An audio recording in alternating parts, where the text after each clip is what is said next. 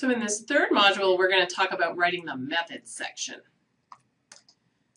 So the methods and materials section should give a clear overview of what was done. It's basically the recipe for the study. It gives enough information that you can replicate the study essentially just like a recipe. You want to be complete in your methods and materials section. You want to give enough information that somebody can replicate your study. But try to minimize the complexity. Try to make life as easy as possible for your reader. So when you're giving those details, try to think of ways that can make it a little bit easier for your reader to digest.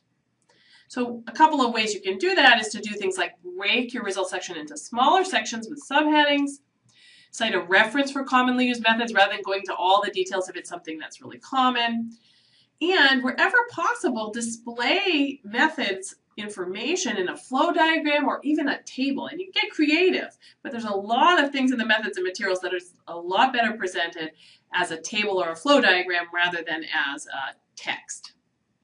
And in the methods section, we're going to jump ship on some of the things that I've told you. So you're going to be allowed to use jargon and the passive voice more liberally in the methods section. And this is the place to stick all your jargon and your passive voice. You're going to need to. It belongs there. So I mentioned the guide to this clinical chemistry scientific writing series that was written by Thomas Ansley in clinical chemistry. Again, I'm going to refer you to that whole series. It's freely available online. I pulled a few key figures from his series that I really liked. This is a really busy slide, and I'm not going to go over it in detail, but I thought it was really useful, this table that he put together for the method section. Basically, he's saying the method section is the who, what, when, where, how, and why. And he goes into details for each of those. Who maintained the records? What was used? When was it done? Where were the records kept? So it's a really kind of a nice checklist to go through as you're writing your method section. Not all of these questions will apply, but most of them will apply, and it really gets you thinking about all of the different things that need to go in your method. So I really like this table, and I'll leave it there for you to look at, and again refer you to that series. Again, it applies more than to just clinical chemistry. It applies kind of across all scientific disciplines. So what do you need in your materials and method sections? Well, you need to tell about the materials, things like drugs, buffers, chemicals, gases, reagents, cell lines. You need to give specifics like pH, temperature, ingredients, doses, all of those things. You may have participants or subjects like animals or humans. You, of course, want to state that the research was approved by the appropriate committee at your institution. So those things have to be approved to do those kinds of studies, and you need actually an official statement of that in your methods section. You'll also have some kind of experimental protocol or study design, depending on exactly what type of study you're doing. What steps did you go through in your experiment?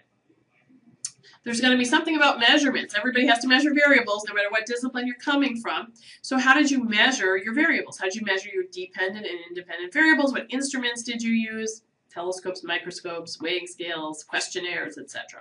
And then finally, what analyses did you do? How did you analyze your data at the end of the day? So those are the basic elements. Now, the materials and methods section, of course, is going to differ slightly depending on what scientific discipline you're coming from. So I'm going to give kind of a high-level summary here that would apply sort of across. But these are your basic elements that you're looking for having in that section. I really want to encourage you to make life easy for your reader. The method section is not the most fun section to read. So think of your reader as being somebody who's going to actually kind of skim the method section and just look for the key things that they want to know about. So one way to help your reader with that is to actually break your method section into subsections with informative subheadings. I'll just give you some example sets of subheadings from different papers I pulled out. So like this was a subheading on viruses, that they had a general approach, biosafety, isolation of the virus, serologic analysis, pathological and immunohistochemical studies, molecular analyses. So it had information for each of those. And again, depending on what type of study you're doing, what scientific discipline you're coming from, of course, those subheadings are going to vary, but just to give you a couple of examples. Here's another one. This was looking at flying of albatrosses, and so they started with subjects, the subjects being the albatrosses, and experimental protocols, hardware. They're doing some GPS tracking, GPS data processing, and wind. So, so that's another set of subheadings. Another paper had cell culture and transfections. This is a biological paper, antibodies, plasmids, recombinant virus production and infection, etc., etc. You get the idea. So having a very specific section for each of those important pieces of the experiment. Another way to make life easy for your readers is for commonly used methods or things that you've already reported about, rather than going into all the details. Again, you could refer the reader to those references, especially if it's not really, really critical and you don't need to kind of walk the reader through it.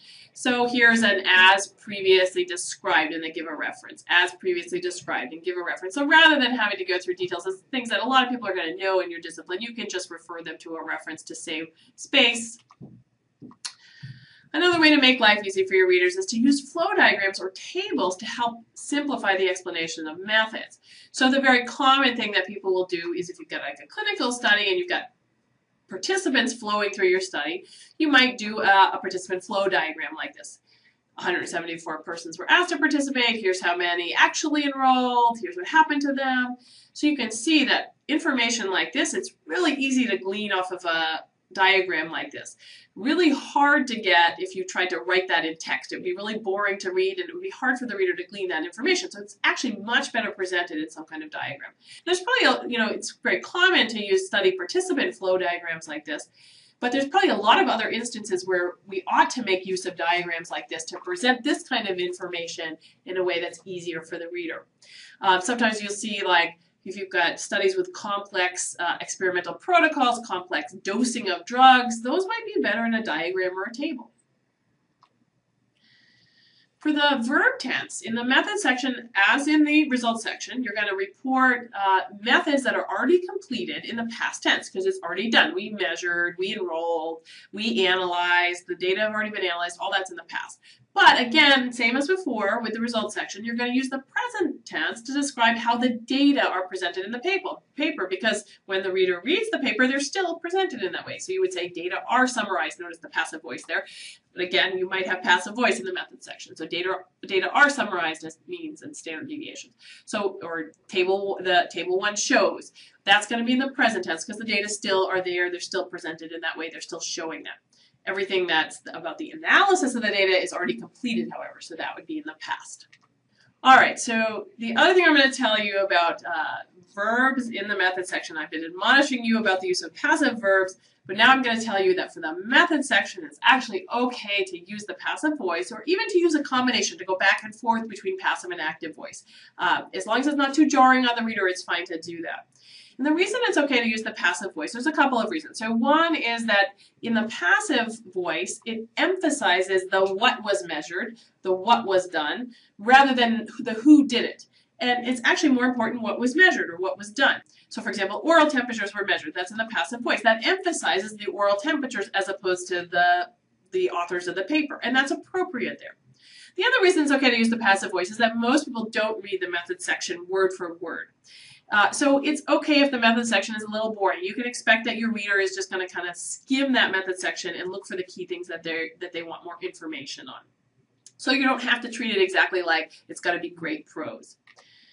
The active voice here would be we measured oral temperatures, and that's okay, it's more lively, but again, it fails to emphasize the material, method, or variable.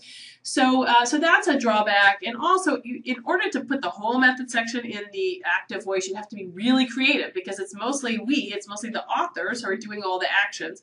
And so to avoid starting every sentence with we, you're really going to have to be very creative. And it's probably just not worth that much effort. So again, the one section there, I'm going to say if you want to use some passive voice, go ahead, is the method section.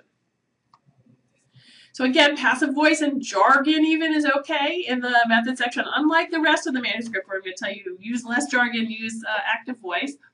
So for example, this paper, they said, for sequencing amplicons, we're purified with exozac codes. There's a lot of jargon. It's in the passive voice.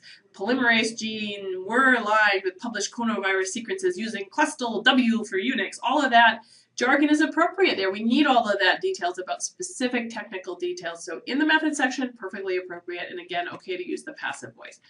Here's another example. Peptides were synthesized by the biopolymer core facility.